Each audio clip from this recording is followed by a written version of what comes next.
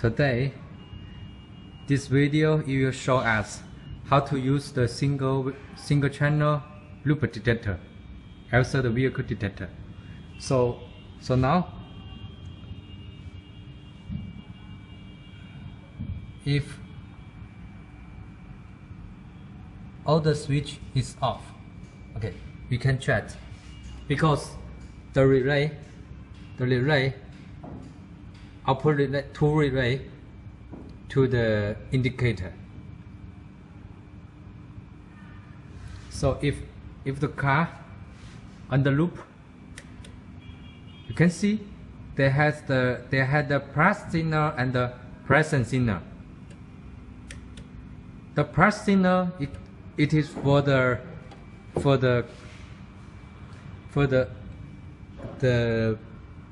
traffic barrier control. It protects the arm, the barrier arm to hit the car.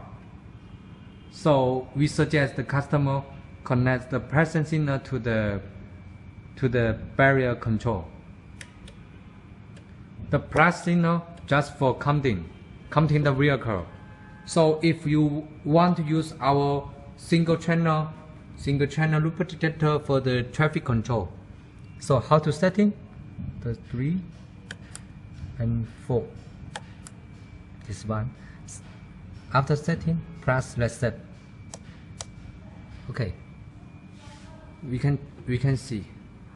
Try when the car on the loop, just the present signal, right? Just the present signal,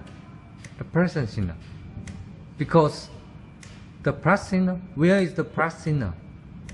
The plus signal, when the loop or the Y have problem, it will output, right? See here, the plus signal is outputs the error signal. If I connect,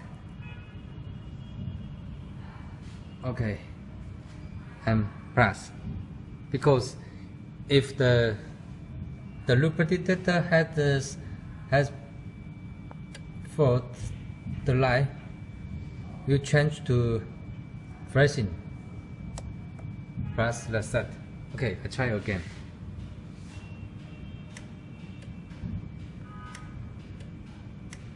So now you know how to use it. Yeah, it's easy to use for parking and traffic control.